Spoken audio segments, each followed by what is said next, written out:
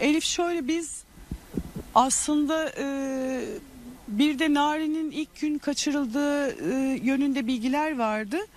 Biz eve gittiğimiz zaman da aile çok kendinde değildi. Hatta jandarma ekipleri eve girdiler. Şimdi mesela Narin'in odasında oyuncakları vardı, kumbarası vardı,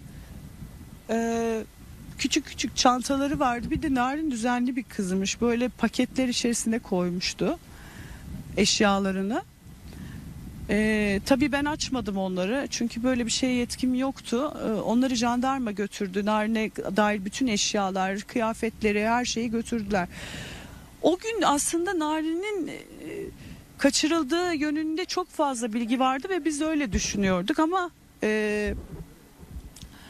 19 günlük süre içerisinde benim de bir evladım var. Benim evladımın başına bu gelirse ne olur? 1-2 saat zaten bu tabii her annenin başına gelmiştir. 1 saat 2 saat kızına ulaşamamıştır. Ben nasıl aklımı oynattığımı çok iyi biliyorum.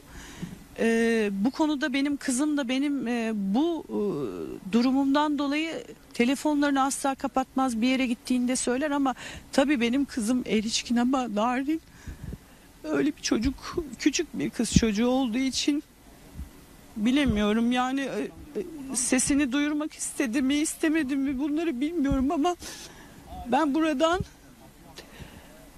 İnsanlara güzel haberler vermek isterdim ama bunu da ümit ediyordum çünkü binde bir arama kapsamı Narin'in yaşadığına ilişkindi. Şu anda söyleyemiyorum.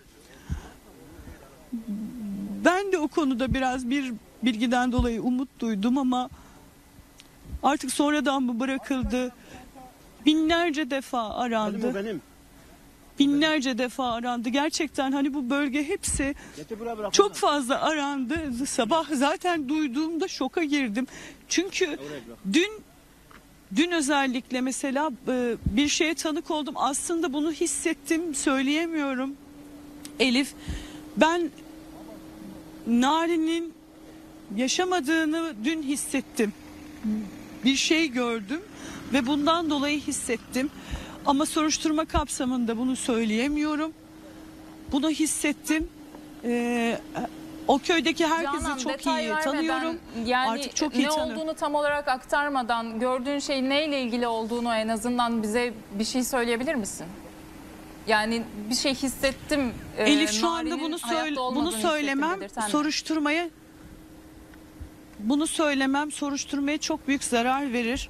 Narin'e bunu yapan artık kimse, onların yakalanmasına dair bu bilginin önemli olduğunu düşünüyorum, bu gördüğüm şeyin. O yüzden soruşturmanın daha iyi ilerlemesi ve bu katil ya da katiller kimse bulunması adına bunu söylemem çok doğru olmaz. Narin'in sorumluların yakalanması için bu bilgiyi şu anda paylaşmak istemiyorum açıkçası.